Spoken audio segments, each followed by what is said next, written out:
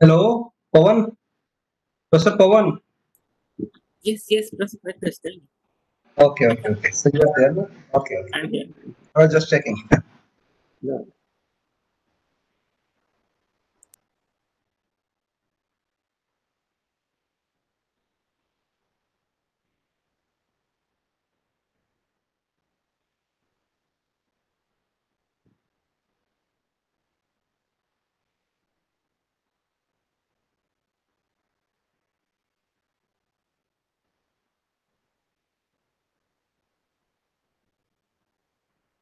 Good afternoon, all. Welcome to the webinar series Meet IIT Roorkee Chemistry Fest Talents. It's my pleasure to introduce Professor Pavan Kumar Basupanda. Professor Pavan Kumar completed his doctoral studies in 2015 from JNCSR, Bangalore, under the supervision of Professor M. Ishwarmurthy in the field of porous materials. His specific research interest was to use supramolecular strategies for pore engineering in mesoporous silicas. After completing his PhD in 2015, he moved to University of Bristol, UK, to work with Professor Stephen Mann as a Marie Curie postdoctoral fellow. His research in Bristol was focused on designing and fabricating artificial cells, protocells, exhibiting autonomous behavior. In November 2015, he joined our Department of Chemistry at Roorkee as an assistant professor.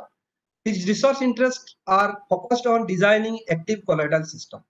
I welcome Professor Pavan Kumar to give a lecture of his interest. Thank you very much. Professor Pavan. Yes.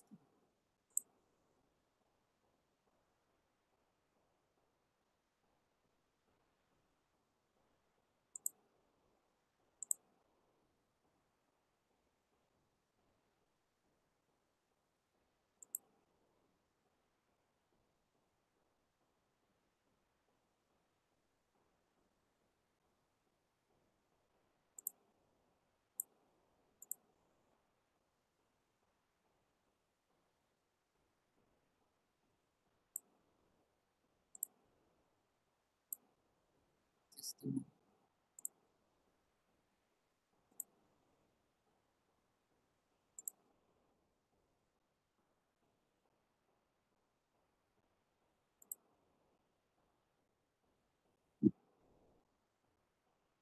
Am I audible? Hello? Hello? Yeah, you are audible, please.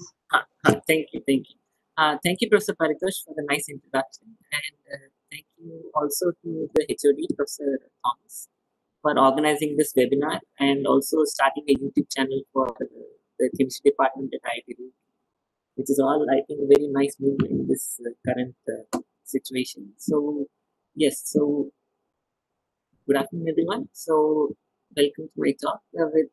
So, I will be talking about dynamic and interactive colloidal systems. So, the outline of the talk is the following. I will firstly talk about my doctoral research, wherein I was focusing on engineering pore properties in supported silica, and our focus was to use reversible chemistry to actually enable dynamic pore engineering in supported silica. And then I would come to my postdoctoral research, wherein I was trying to build microcompartments, taking inspiration from biology. And this basically helped us in actually achieving bio-inspired motility, which I will talk about as well. And then finally, I will try to conclude with my current research interests, wherein I don't really have much data to show, but it would be more to contextualize in in the current literature with some recent examples and what is our philosophy or our methodology which we'll employ to carry out our work. So it was more philosophy rather than actual data in the last section. So with that brief intro, I would actually then start talking about my doctoral work. So my doctoral work, like I was talking about previously, it is focused on mesoporous silica and pore engineering. And we're trying to engineer the pore properties to achieve various functions and also for different applications. And as you would likely know, mesoporous silica is one of the famous porous materials, and it is composed of silica. And one thing most people use in an organic chemistry lab is silica gel for separation of compounds. So you would know that silica does not really react with anything, does not interact other than absorption, other than absorption part. So what we necessarily need to do is functionalize this silica wall, which you can see here with functional groups using Silane chemistry or some sort of chemistry. And hello, yes, Everyone sorry. except Professor Pavan, can you please mute your microphone? Everyone except Professor Pavan, can you please mute your microphone? Please continue. Yeah, thank you. So we would like to actually functionalize this silica with various functional groups to actually engineer the properties such as size, structure, phylicity, or surface charge. And just to show you a normal image of an SBA15, which is one type of mesoporous silica, this is the FESM image of such a sample, and you can see that in the particle you have these aligned pore channels, which are of the size of 10 nanometer in this particular case. So it is these sort of small pores which we're trying to engineer for various properties or applications such as biomolecule sequestration, catalytic support, or as catalysts themselves, or as for sensors application, pollutant sequestration, and also drug development. In my particular case, like I was trying to tell you earlier, that I was focused on, or I was trying to pose the question whether we can use reversible chemistry to decorate this silica surface with functional groups. And that was the question I was trying to answer in different ways during my PhD. So, first thing you would need is, because silica does not really interact with any molecule as such in a specific way, what we did was we covalently sensitized it by appending some molecules which can interact through reversible interactions with other molecules. So we had these sort of motifs which can anchor these molecules, which can then reversibly sit on the surface, and then we can go back and forth to achieve reversible function. And for this purpose, we used reversible chemistry so that we can attach and reversibly detach these molecules and then regenerate our silica and then use it for. So that was the intention. And then we used charge transfer interactions, dynamic covalent chemistry, coronate ester chemistry, hydrophobic forces, and a combination of these interactions to achieve this purpose. So, and I would then like to show you a few examples of how we employed this technique of reversible functionalization for various pore engineering purposes. So, firstly, pore size and phylicity. Here we functionalize the mesoporous silica with bilogen molecules, which are dye-positive and are a known electron axis. And then we came up with electron donor molecules appended with different chain length of the alkyl chains, so that the size of the molecules is different.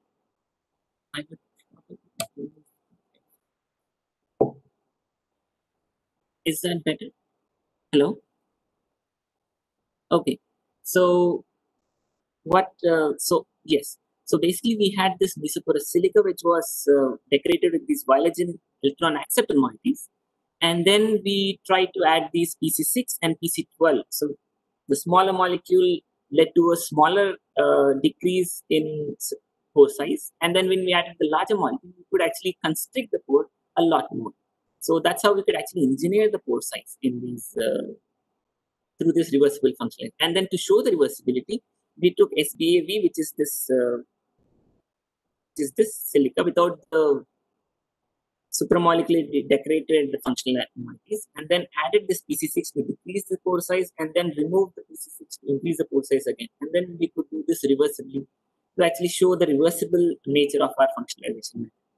And then what we posed was that we can decrease the pore size. Can we also control the surface charge?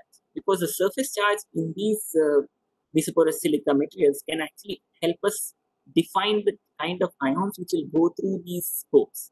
So, as you know, the viologen is dye-positive, and then we have the pyranine which we are actually adding, which is tri-negative.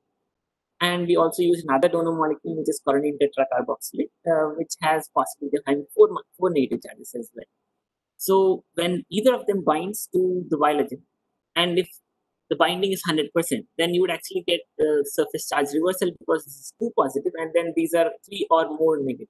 So that would lead to a complete surface charge reversal. So that's what we did. And then when we exposed this mesoporous violin film to pyronin for just 3 hours, we could actually achieve a surface charge neutral. So because we could actually observe both positive and negatively charged ions passing through the pores.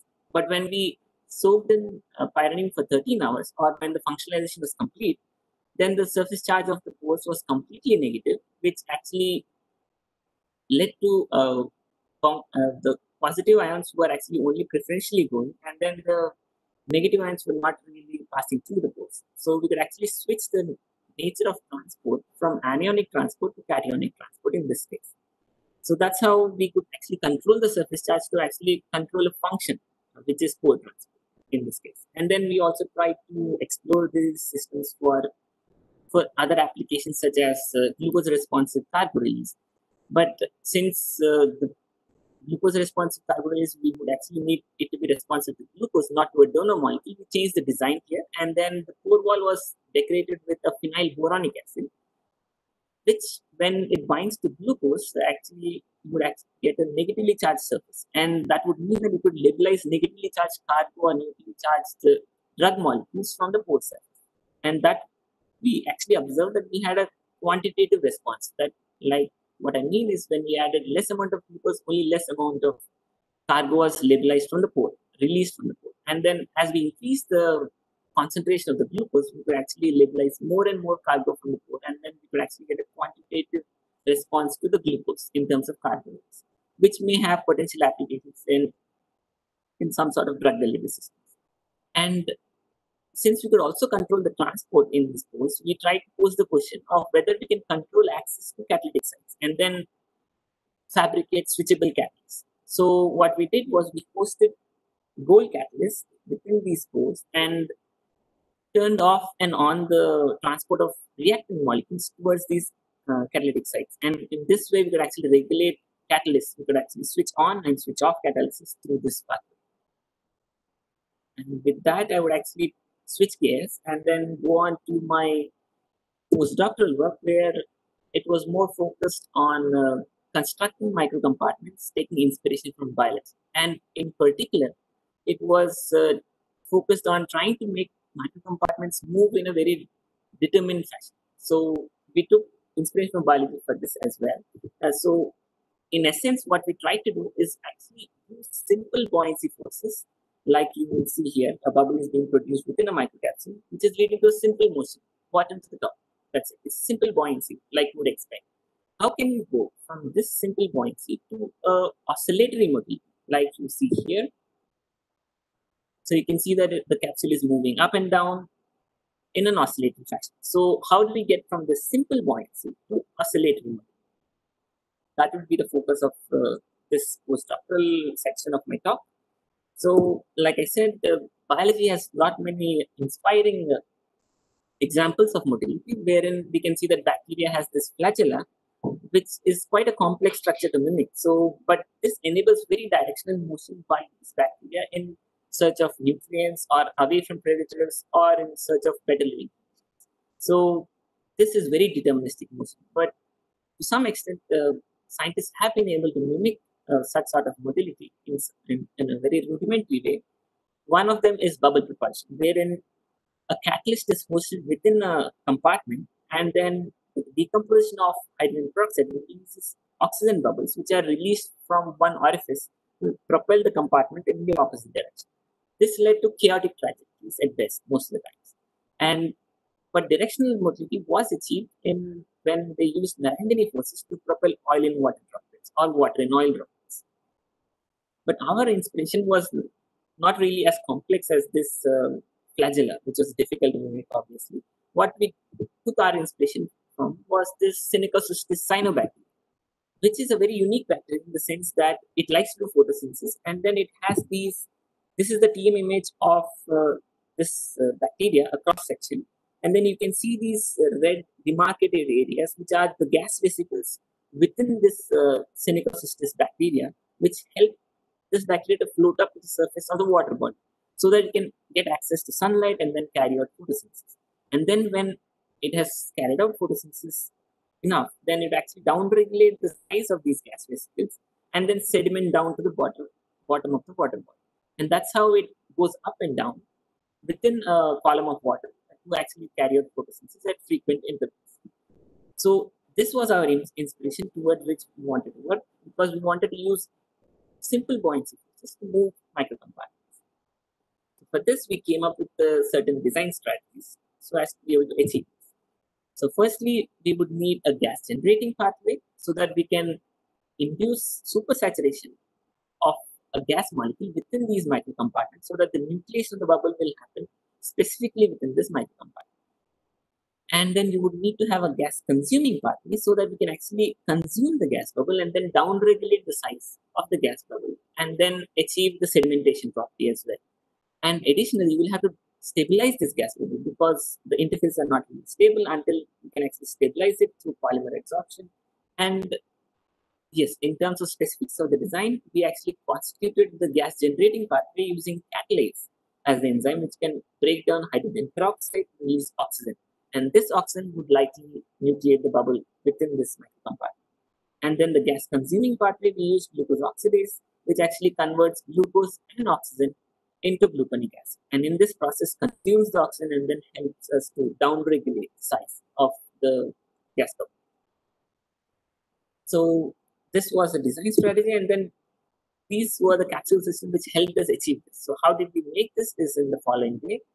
We took DNA with various enzymes which are necessary to be encapsulated within a syringe and then extruded it through a needle. And then we had a coaxial airflow to shear this solution into small micro droplets. And then these droplets were made to fall into a clay solution, which is a cationic clay dispersion. In specific, here we have this amino clay. So amino clay has these positively charged sheets. So this positively charged sheets could actually interfacially interact with this DNA droplets, which are negatively charged, to form a membrane and then result in the formation of this hybrid clay DNA microcapsules.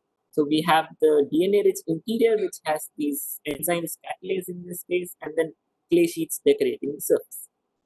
So this is how we made this capsule. And I would then actually illustrate, show you some of the properties of these capsules before showing you the motility properties. Just some capsule permeability properties.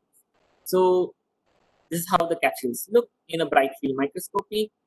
You can see them; they are quite fairly regularly sized. And then because they contain DNA, we actually added actininorins, which can actually stain double-stranded DNA, and that led to the greenish fluorescence from the interior of this capsule, confirming that all of the interior is composed of out of DNA entirely, and it has the enzymes as well. So we also tagged the enzymes in another experiment wherein we tagged the catalase with a fluorescein tag, and that helped us to visualize the catalase or the protein molecules within this microcompartment. And you can see they are also fairly well homogeneously distributed without any aggregation or anything. And then we went on to study the permeability of the membrane of these capsules. And we found that the permeability cutoff of this membrane was in the range of 10 to 20 kilodaltons, that is 10 to 20,000 molecular weight in general. So all the small molecules can actually permeate through the membrane, but the larger molecules like polymers or various enzyme molecules or protein molecules will actually remain trapped, which will help us to put enzymes inside to act as catalysts and drive their function. So, and then we also try to understand the diffusion properties or the permeability of the membrane in a kinetic way. So what we did was we added actininorins on the glass lid slightly distant from the microcapsule, and then with time we tried to study how the staining of the DNA was happening over time, and we could see that within 2 minutes the whole of the capsule was stained, and that would mean that the exchange of small molecules quite fast and enabling faster reaction. And in order to study how freely the proteins are actually moving about within this microcompartment, we did something called fluorescence recovery after photobleaching studies, which is the FRAP study. What we do in this case is that we have this selected area, which is indicated by this dotted line, and then we photobleach it using high laser intensity. And that would photobleach all of the fluorescent molecules or proteins within this area. And then the only way the fluorescence in this area will recover is by diffusion of fluorescent molecules from outside this area into this area. So what we observed is that initially the fluorescence in this area was around 75. We photo bleached it, it went down to around 30, and then it recovered slowly within a matter of 30 seconds. So this shows us that these protein molecules are able to freely move within this microcompartment and are not actually aggregated in any way or stuck to any interface. So with that, I would like to now start talking about the buoyancy properties of these microcapsules, wherein we have catalase within this microcapsule, and the expectation was that when we add hydrogen peroxide, we can actually cause supersaturation of oxygen within this microcapsule specifically, and then cause nucleation of a microbubble. And this microbubble can actually then grow and then counterbalance the weight of the microcapsule to move it up in using buoyancy forces. So here I have a video showing you how this was done in our experiment. So we have at the top a PDMS sealing, and we have at the bottom these microcapsules at the bottom. And when I add hydrogen peroxide now, you will see small black spheres forming within these microcapsules, causing them to move up. So these black spheres forming within these capsules are the air bubbles or the oxygen microbubbles which are formed, and these are causing these microcapsules to float up to the top. And as you will also notice that in some cases we have 1, 2, or more microbubbles forming within these microcapsules. We also studied that, which you will see in the next slide, wherein we studied the nucleation probability with the catalase activity and concentration of hydrogen peroxide. We could see that there are some regimes where there is no nucleation, and in some regimes there is a single bubble form, and at high concentrations of catalase and H2O2, we have multiple bubbles nucleating within the process. And you can see here some images showing that it is mostly extracellular nucleation, a single bubble, 2 bubbles, and then multiple bubbles within the same microcapsule. These are some statistics showing the bubble nucleation probability within the population. And then we try to pose the question, can we use this modality, this directional modality, to move these compartments into a chemically rich environment to trigger a chemical reaction? Because we know where these capsules are going, because buoyancy is directional due to gravity. Gravity is the whole reason why it exists. So we know where these go, and then can we place something in their path so that they can actually go into a chemically rich environment and then trigger a chemical reaction? That's what we wanted to do. And then what we did in this case was we took an agarose gel and soaked it in an enzyme substrate, which is this phenolphthalein bisphosphate, which can get broken down by alkaline phosphatase to release phenolphthalein, which is pink in color. So in this particular case, we took these capsules containing catalase and alkaline phosphatase and then added hydrogen peroxide. That led to capsules going up to the agarose gel, where the environment is rich in this phenolphthalein bisphosphate, which is then broken down to release the pink color. So I have a video here trying to show you the same thing. So what we have here on top is the agarose gel, and then I am trying to add the hydrogen peroxide here, and the capsules are way below at the bottom here, and they will move into the view as they start to move using these points. So here I'm adding the hydrogen peroxide, and then you will see the microcapsules starting to come up, and then they will get immobilized at this interface, which is rich in this phenolphthalein bisphosphate. And as the phenolphthalein bisphosphate is broken down to phenolphthalein, you start to see this pink color evolve. And then, as you can see, we've actually triggered a chemical reaction using this model. But as you can see, this is quite a simple system. It has just moved to one place, which is chemically rich, which was established by using this agarose gel, and then it triggered a chemical reaction. It's quite simple in its output, but what we wanted to then pose the next question is that, can this reaction on the top trigger a consumption of the bubble and then cause it to actually go back and forth like the cyanobacteria does? So for this, we wanted to actually do the oxygen consumption pathway as well, wherein, like I was talking to you before, the glucose oxidase can be used within the microcapsule to convert glucose and oxygen and then convert it into hydrogen peroxide and gluconic acid. So in this way, we can actually consume the oxygen molecules and then decrease the size of the bubble.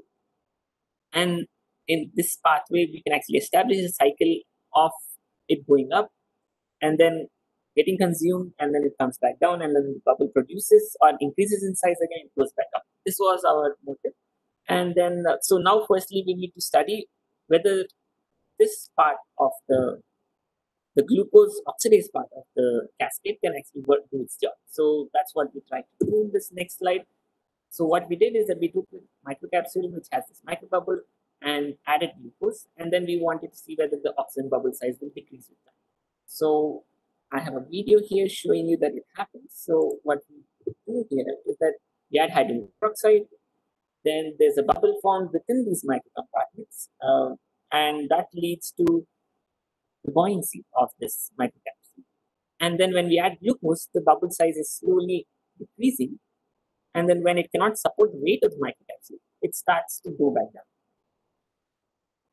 And because there is glucose in this medium everywhere, so the consumption proceeds to completion and the bubble is completely eliminated. So yes, so the consumption pathway works. Now we need to establish a system where this can happen in a continuous fashion up and down. So for that, okay, before that, some quantitative data on the consumption.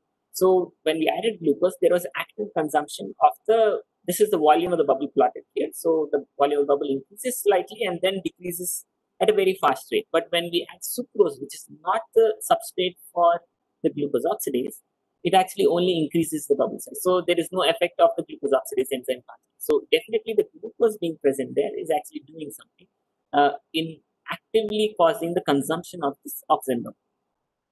So now what we did was to actually have this continuous spatial oscillations. We actually try to create this heterogeneous environment, which is basically a glucose-enriched environment at the top and the hydrogen peroxide-rich environment at the bottom. How we did this is that we had these flows of hydrogen peroxide and glucose at the top and bottom, separated by a dialysis membrane here. So this dialysis membrane ensures that only glucose, the substrates diffuse into the central column to establish those local regions of hydrogen peroxide and glucose. And this will enable the whole phenomenon to take place. That's what our hope was. And hopefully this cycle continues and we achieve these spatial oscillations. So what we have here is a video showing that we can actually do that. And in this particular case, we have overall, I think 6 microcapsules moving about in this channel. I will just play the video for you. So you can see that 2 microcapsules are going down, another 2 coming down, there is another one going up, and then you can see it's like a single highway, but 2-way traffic. So both of them, they are in their own particular phase of this oscillation, going about their oscillation in a very synchronized fashion. So with that, I have so far showed you that we could actually do reversible core engineering of vesicular silica during my doctoral research, and the postdoctoral research we were focused on trying to actually get these microcapsules to move in an oscillatory pathway, just like the cyanometry. And then I would like to now change gears to go into my current research interest, which is active colloid systems. It is actually here that I would actually like to talk about systems chemistry, and it's a new field which is actually coming up and its relevance and what I think we could do in that field at the moment. So I would actually explain these individual terms, systems and the active part in subsequent slides before telling what our focus is. So this is not really a data-driven section of my talk. It's more context-dependent based on what examples are there in literature and how we can think about it. So yes, systems are known in a lot of fields. We have weather systems which are very complex, and a lot of interacting elements lead to very complex weather patterns, cyclones, etc. And then we have very rich phenomena happening due to these interacting elements. And we also have planetary systems. We also have something much closer to us, these biological systems, wherein there's a lot of hierarchy as well, which is very apparent to us, wherein the gene, molecular networks, cellular networks, organ networks, and then there is an individual, and then there are social networks as well. So there is a lot of hierarchy in these systems, and these are all interacting network elements interacting via a network based on some sort of hierarchy. So what would be systems chemistry as such? So systems chemistry is sort of defined in the following way. Systems chemistry is a science of studying networks of interacting molecules to create new functions with different hierarchical levels and also emergent properties. What I mean by emergent properties is that properties that go beyond the sum of the characteristics of the individual constituents of the system. for example, what do I mean by network of interacting molecules? Let's say you have a hypothetical reaction like this: A plus B going to C, D, E, F, and G in subsequent reactions. One of the key things here is that the D leads to formation of E and F, and this F has an effect, a feedback effect. That's what this is representing on the transformation of A and B to C. So this is some sort of a feedback effect. Something which is being formed downstream is actually affecting the initial reaction itself. So this sort of thing would be the way a network would develop. Interactivity between the particular elements, not going in a single unidirectional pathway, but having some bidirectionality in it. So some systems are known, and a lot of people are doing research on this systems, developing systems in chemistry, and it has been taking off quite well recently. And some of the historical examples of some systems are Bilizov-Zapotinsky reaction, wherein they have some sort of cycles which are enabling a spatiotemporal evolution of color. In this particular case, you can see that in this petri dish you can see different colors, but it's all a single medium, no interfaces. It's due to these cycles that this rich behavior is actually able to be observed. And seeing these cycles, you might be reminded of these biological systems, the tricarboxylic acid cycle in biology, where the cellular respiration happens. And you can see there are similar but more complex cycles involved. Only thing chemists are at the moment able to do quite simplistic systems. We have to work our way up in complexity with time. So mostly, I would say that systems chemistry has been dominated by interacting molecules or networks of interacting molecules, and you could probably term it small molecule systems chemistry.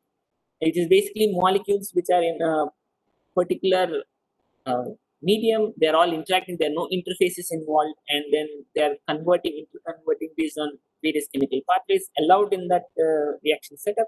And then we have these various fields which have come up to show these sort of networks developed. So you can see that dynamic combinatorial chemistry has some networks which actually guide the evolution of various constituents based on particular conditions. Like if there's a template, you might have a singular formation of one. And origin of life studies, which actually studies interacting molecules and evolution of autocatalytic networks, and then maybe evolution of life itself. And also the recent Nobel Prize in Chemistry, wherein molecular motors were actually awarded the Nobel Prize. You can see that the chemical fuel molecular motion, which actually involves motion of molecular moieties on a circular track here, and it's also a cycle. You can see it keeps moving about, and there's interconversion with time. And another recent development in the supermolecular field is that the self-assembly has to be supported by the supply of a particular fuel. That is what is termed as dissipative self-assembly. Self-assembly is not static, but with, if it has to be sustained in this form, it needs to be supplied a fuel. In this particular case, it is dimethyl sulfoxide, which is continuously being consumed so as to methylate this moiety into this red moiety, which can actually self-assemble to this. So dissipative self-assembly is another small molecule systems chemistry example. So what happens now if we actually add an interface and then create a microcompartment? So compartmentalization enables an additional level, I think, in systems chemistry, and you can probably call it a colloidal systems chemistry. And please note, all of this is just an opinion at this point. The field is evolving, and then I believe the field will actually diversify, and then you will have different sub branches, and this may be how it may evolve. It's just a hypothesis at this point. So, if you have a compartment, so what it would mean is that the compartment can allow separation of chemistry. In this particular case, what I've represented here is enzymes within a compartment, and then their substrates diffusing through the compartment, getting transformed into another molecule that is diffusing out.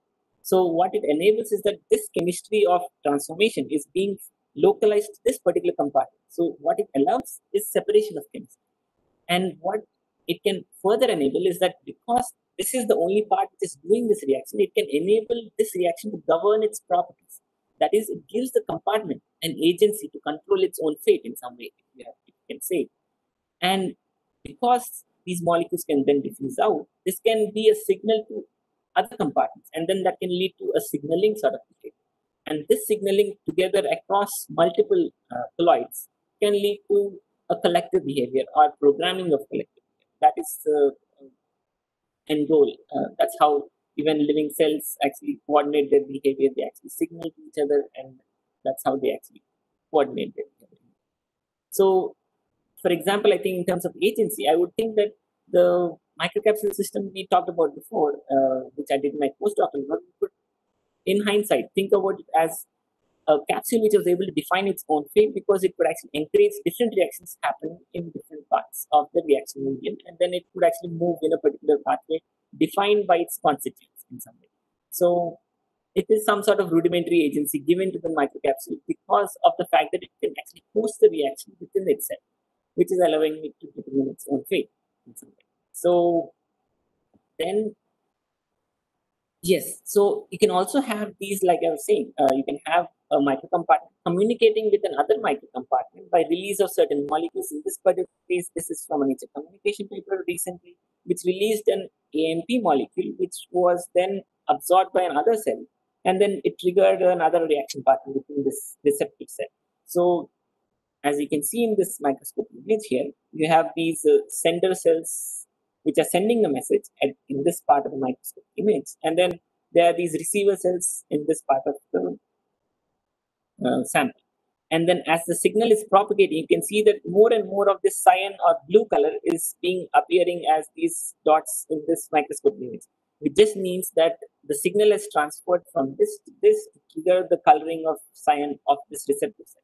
And then you can see in this final image at 130 minutes that the signal is actually propagated to the end of the slide or the end of the viewing area. So that's how they're able to allow compartments to signal to each other using these small molecules. And another sort of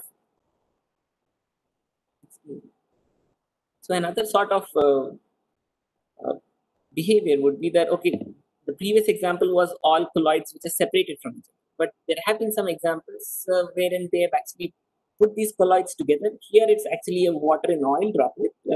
So these are water droplets functionalized by lipid, and then outside is actually oil, and then they are connected to each other by pore channels, which are laid in the lipid.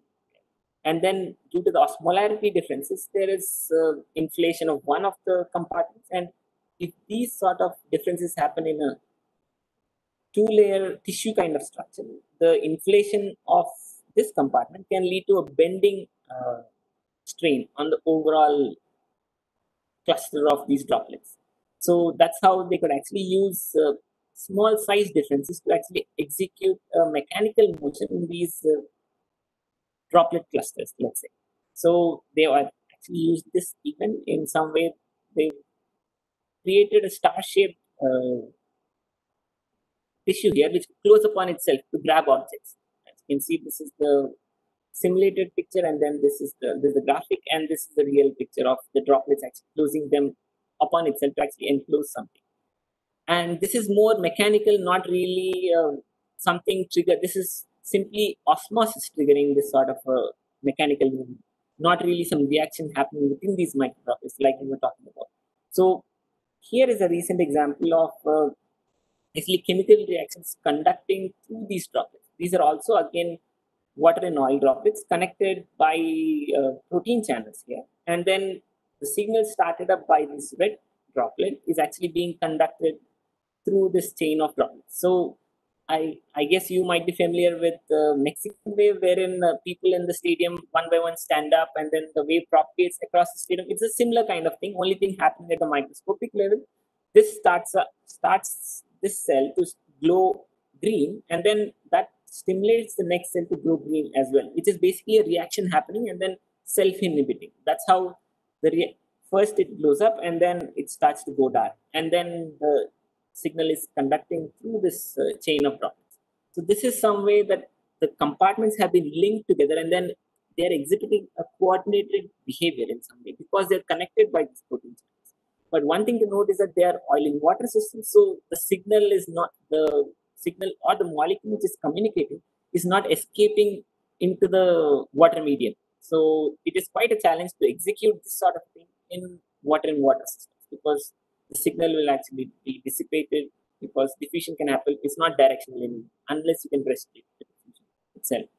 So this is this is how I think colloidal systems chemistry is actually being developing so far, wherein they use not interacting set of molecules but interacting set of colloids which can interact between themselves by exchange of molecules. Either they are clustered like this in a chain, or like in the previous case where they were actually dispersed in the medium, but they are exchanging molecules to define their properties in some way. So it is a network which is being established between colloids using small molecules as the signaling agents. So that's how I think colloidal systems chemistry is slightly distinct from the small molecule systems chemistry, where there is no interfaces anymore. And the other thing which I was trying to talk about is that how did I get the active part of my title? So active, what I mean is I've taken it from active matter, which is quite a famous field dominated by physicists mostly. And then I have two examples here from two different papers, mostly done by physicists here. And you can see that they execute very interesting motions, and then they are able to cluster together and then move away from each other. But one thing you have to note is that all of these are just colloidal particles. They're not compartments. They're just solid particles or uh, lithographically made films, which are then cut into different shapes. And then these are actually moving in this particular path. They interacting via physical forces to coordinate their behavior. You can see that they're actually going about in circles, actually exhibiting some sort of coordination across these compartments. So this is possible, but this is actually done only on solid particles. What if we could actually do this on compartments? Because compartments enable a higher level of complexity, because the compartments can actually have further structures within themselves, and then that can enable a higher level of complexity in the behavior to be achieved. So the focus would be to actually couple this motility of these active matter systems and then correlated motility of these active matter systems and bring it to this compartment system so that we can have active compartment systems. What this would involve is that we have to design compartments which can actually use these sort of forces, uh, interfacial forces, or maybe wetting behaviors to actually achieve different sort of motions within a medium. And then that would require that we may have different sort of structuration, hierarchical structuration, whether the structure is dynamic or no. What I mean by dynamic is structures can form within a compartment, then maybe dissolve again.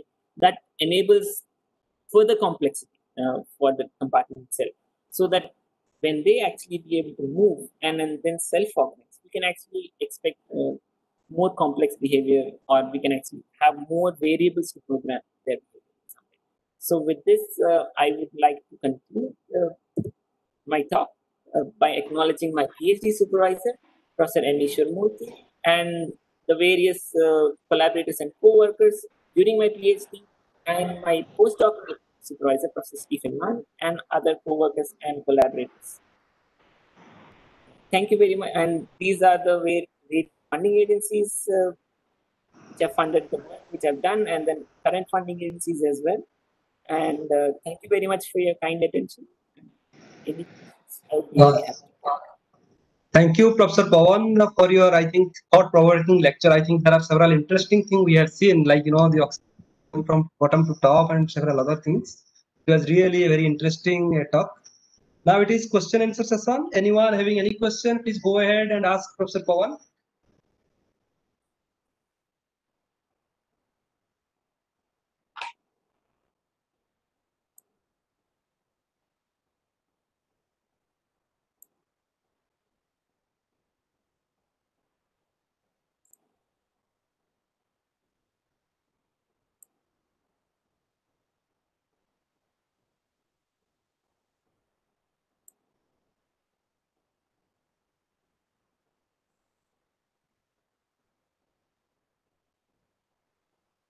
Pawan, are you getting any question from the audience? I have not got anything on the chat box at the moment. No.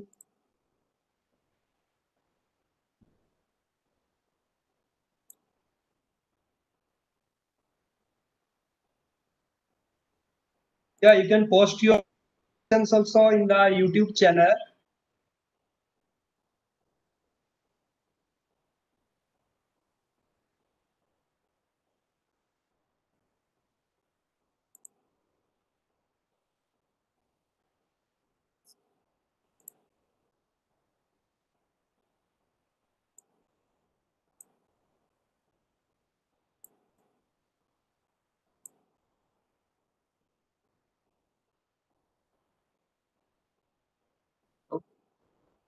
Maybe there are no questions.